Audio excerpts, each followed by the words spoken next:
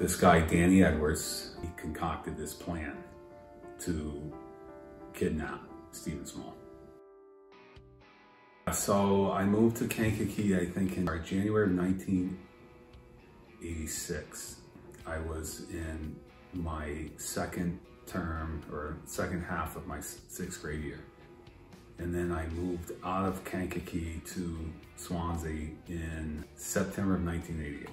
When I lived there, obviously, I thought it was nice. I had a paper route. I definitely went to some dangerous areas. Kankakee was at one point voted the worst place to raise a family. I lived in a really affluent area. I had a bunch of friends right in the same area, Chris Ruder, who started Spike Ball.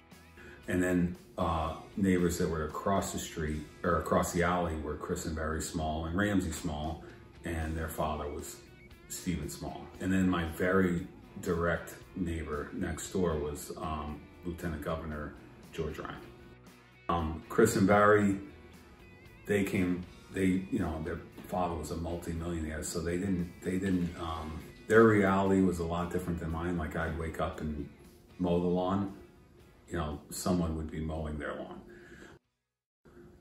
But this guy, Danny Edwards, he was a drug dealer and he had got pinched. So basically, as part of the plea deal, he was given the opportunity to rat out basically the next guy up. And so part of that plea deal is he went to do that, but the guy caught on to it and knew what he was doing and didn't fall for it.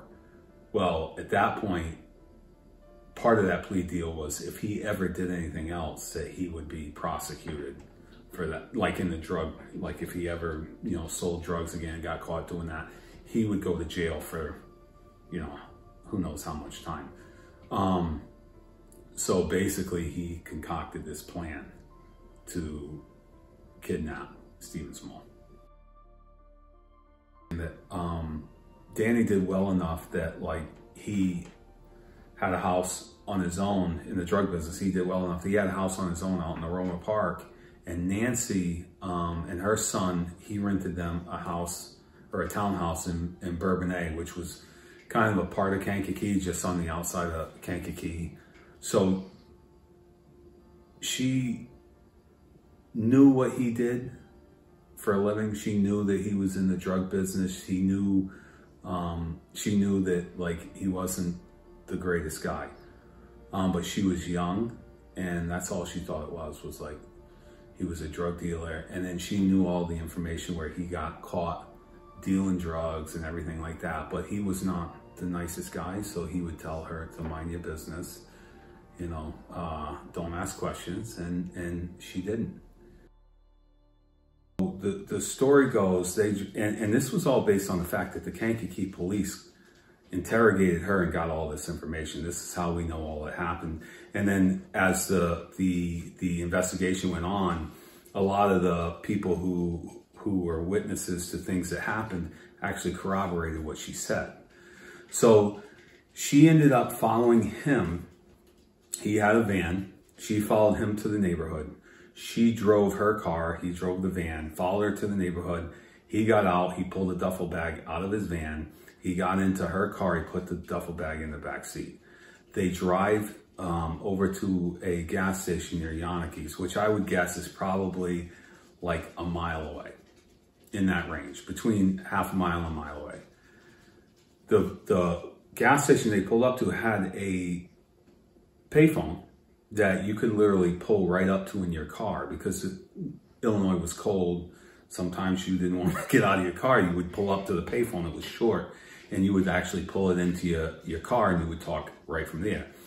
But she pulled, 10 feet away, and he went and called and made the phone call to the house as if he was the Kankakee police. That was the original call to get Stephen Small out of the house.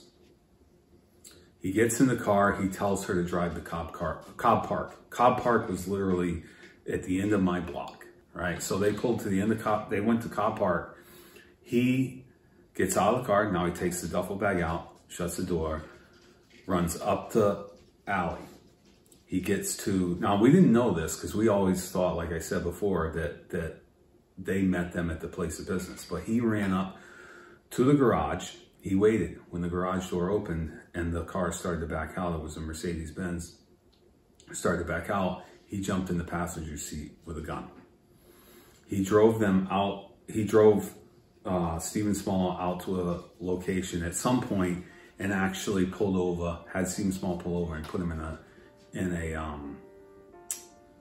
trunk. I think because he didn't want him to know where he actually put him in the box, because he didn't want the police to be able to ever go back out there and find the evidence. I think he was going to do everything in reverse.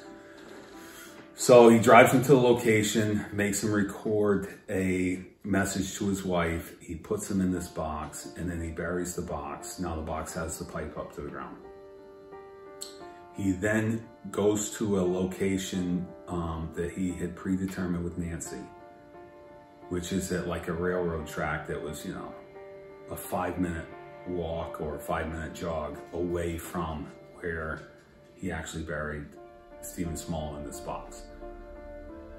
She picked him up from that location and drove him back to his van. He got his van. They went back to the house.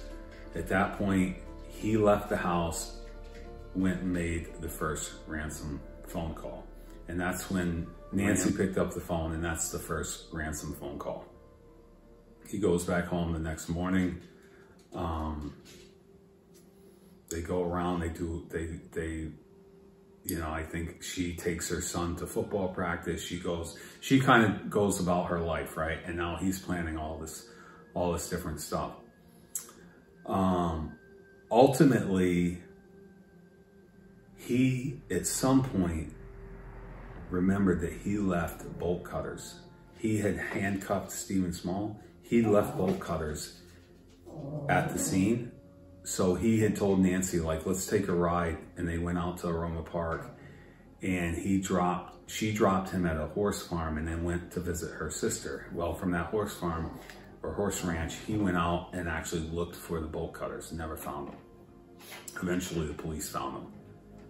But at that point, I think he had yelled through the pipe and got no response, and he realized that Stephen Small was dead.